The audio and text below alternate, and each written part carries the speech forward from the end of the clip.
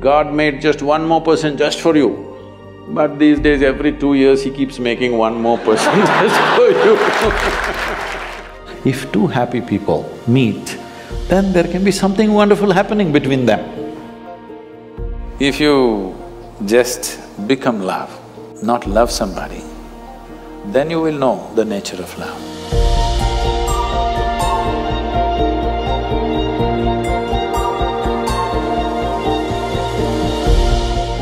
How do you know that the person you are with is the right person for you? Whoa, popular, huh? It once happened. Shankaran Pillai was at the family dinner, and when everybody settled down for dinner, he stood up at the table and announced, "I am going to marry Lucy, who's just across the street." I hope that's not the name. No, it is. Then the father said, "What? You going to marry Lucy? She has nothing, she's like a tramp. You're going to marry that Lucy?" Mother said, "What? You're going to marry that Lucy?" The uncles always pitch in these kind of matters, you know. Uncle said, "What? You're going to marry that Lucy? Have you seen her hair? It looks fake." The aunt, "What? You're going to marry Lucy? She's always painted. You're going to marry that painted woman?" The little boy, the nephew, can't be left out. He said, "You're going to marry Lucy, she doesn't even know what is cricket. How can you marry her?" Shankaran Pillai stood his ground and said, "Yes, I'm going to marry Lucy." Everybody asked in one voice, "Why?" He said, "Because she has no family." There are no many opinions to battle with. So, who is the right person? I don't want to take away all the romance from your life. But let me tell you this, there is no right person on this planet. If you get into that kind of unrealistic mindset, "I have found the right person," oh, you will be soon disappointed. You must understand, there is no right person. First thing is to see whether I am the right person.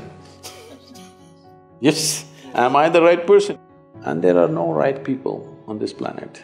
If you understand, you have your nonsense, they have their nonsense, we can adjust nonsense. Go on. First and foremost thing is, you bring yourself to your place where your experience of life is just pleasant by yourself. You're wonderful.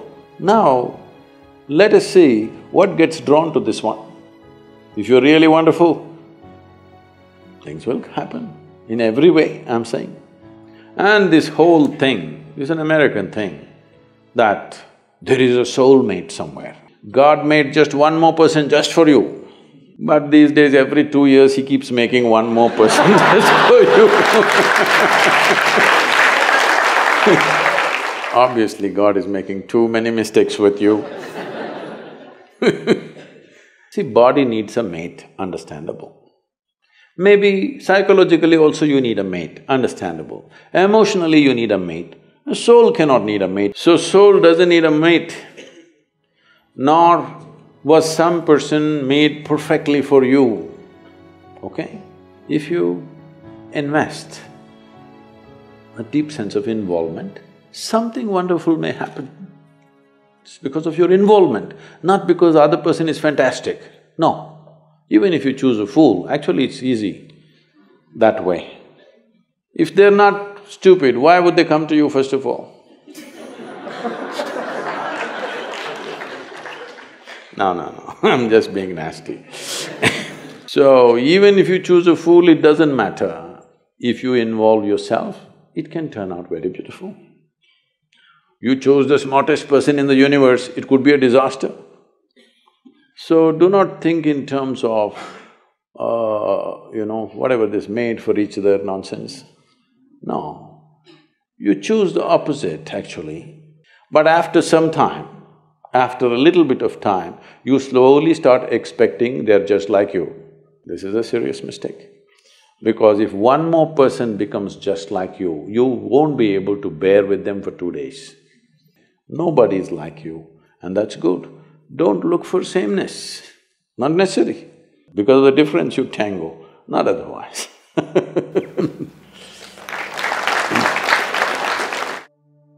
Our mothers have set amazing benchmark. The moment you say mothers, Yeah. they're giving a sound ambience of babies crying. Oh, okay. Perfect. That's the halo effect, I think. Yeah. So they've set quite a big benchmark of being an ideal wife.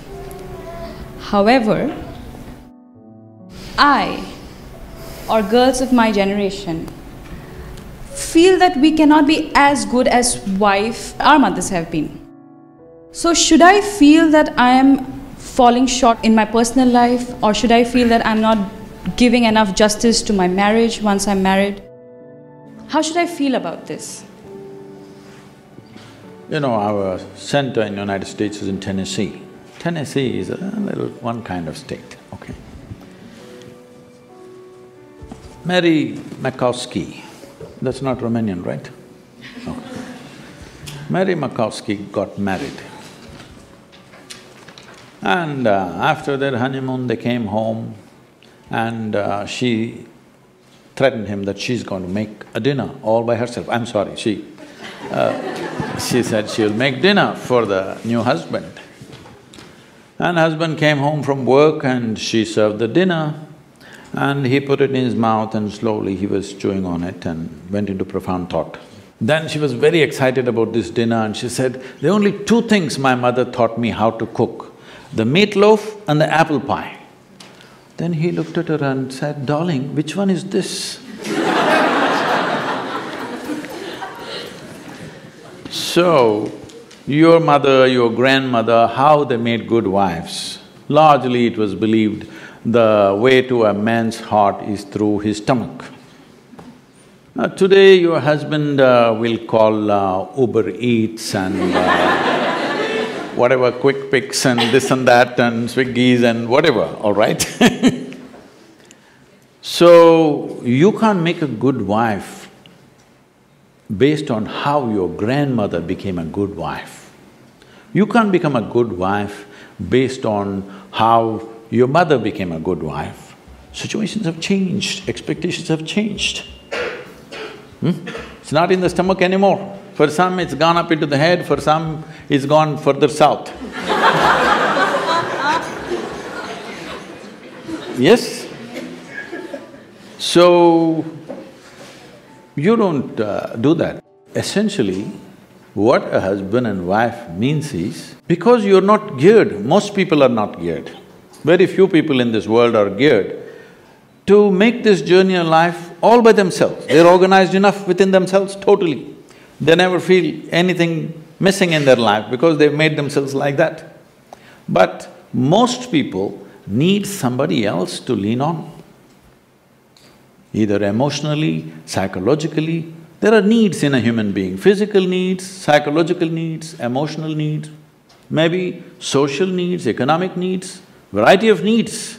To fulfill these needs, you want to find one person that you can depend on. Because it's very difficult even to find one person with whom you can share everything that you have, your body, mind, emotion and works. So this is the idea. Formalizing it is so that every time you get some little friction, you don't fall apart, so little tying up so that things don't fall apart very easily, all right? Nothing else. The biggest mistake humanity made was, they started saying marriages are made in heaven, that's why it's such a mess. No, it's done here. If you see, marriages are made between us and we took responsibility for who we are, we could have made it work, but the damn thing is made in heaven. Not suitable here, it's because it's alien stuff. Everything is a mess because you think it's made elsewhere by somebody else. If you understand it's made by you for your well-being, to fulfill your needs and your purposes so that you can go through this journey of life with least amount of trouble and friction, then you would handle it more responsibly, isn't it? and according to contemporary needs, not how your grandmother did her marriage. You can't do it that way because expectations and situations have completely altered themselves. So, if you hold somebody who is your friend and who is your need, you must understand. You are in this relationship because you need. Maybe the other person also needs, but that's from their side. As far as you are concerned, you made this relationship because you need it badly, isn't it? If you understand and you're always grateful for this, that somebody is fulfilling all your need, you would handle it well. You wouldn't make a misery out of it. But now you think somebody else needs you, then you will make a mess out of it. You understand, you need it. Well, the other person also needs to understand he needs it. Now there is a cohesion. If you think, oh, you need me, so I'm going to exploit you. No, this is not about you squeezing happiness out of somebody or they squeezing happiness out of you. If two happy people meet, then there can be something wonderful happening between them. But you are a misery and you think somebody else should be the source of your happiness, well, it'll multiply. In this materialistic age, the real feeling of love is disappearing from our life. Most of the love we receive from others and express to others is superficial. How can we reinforce the real feeling of love in our own life and in others? Forget about others. If you learn to be loving by your own nature, not because of somebody else or something else. I know the question is coming from Facebook, there's an enormous possibility. You can even love those people who don't even exist. So I'm saying it's a tremendous possibility. So, if you just become love, not love somebody, then you will know the nature of love. If you love somebody, it's a fickle happening, because no human being will happen 100% the way you want them. Every human being on this planet is going to disappoint you, believe me. Not because they'll do something wrong, because nobody can fulfill the unrealistic expectation you have of them. It's simply not possible. Have you been able to fulfill anybody's expectation, I'm asking you, entirely? Partially, but never entirely, isn't it? Believe me, whoever comes, I want you to know, the ideal people whom you worship, when Krishna was there, his wives complained, all right? Love is not a relationship. A relationship is a different thing. Love is a certain sweetness of your emotion. Whether you look at a tree, or a dog, or a man, or a woman, or a child, or just at the sky, why can't you look at it lovingly? Because it's not about loving the sky, it's about the sweetness of your emotion. If your emotions are sweet, whatever you look at it in a certain way. Right now you have nasty emotions, whatever you look at it in a different way. So you have always associated love with somebody. No, this is not about somebody. Love is not something that you do, it is something that you can become. If you're willing, you can become love, you can make your emotion into a very sweet space. If you make your body very pleasant, it becomes pleasure. If you sit here, it can be great pleasure, just sitting here and breathing. If your mind becomes pleasant, we say this is joy. If your emotions become pleasant, we say this is love. If your very life energies become pleasant, we say this is blissfulness, this is ecstasy. If your surroundings become pleasant, we call that success. Now you're calling your success with somebody as love, that's a mistake. You have a success story with somebody, you're calling that love. No, that is actually success, because that needs lots of management. But for you to be loving, there is no management. If you just make your emotions sweet, your emotions are sweet and it's beautiful to be like this. It's not about anybody. If somebody comes, we can share it. If nobody comes, you can sit here with your eyes closed and still be loving, what's the problem? It is not about somebody, it's not an action, it is not something that you do, it is something that you can become.